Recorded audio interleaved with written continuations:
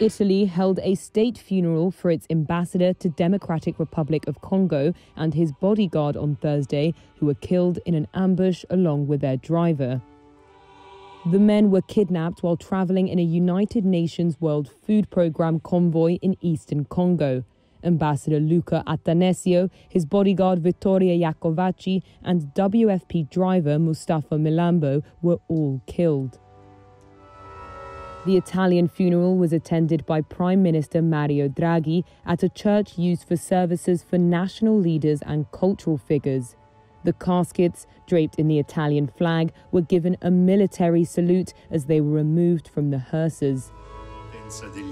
Cardinal Angelo De Donatis said the death should prompt everyone to hear the cry of the people of Congo, cruelly devastated by violence, as it sees its sons and daughters die every day. There are around 120 armed groups operating in eastern Congo, and the country's interior ministry has blamed a Rwandan ethnic Hutu rebel militia called the FDLR for this attack. The group has denied responsibility for what it called a cowardly assassination. Italian investigators have flown to Congo to liaise with the police, and Italian prosecutors are expected to open a full investigation when they return.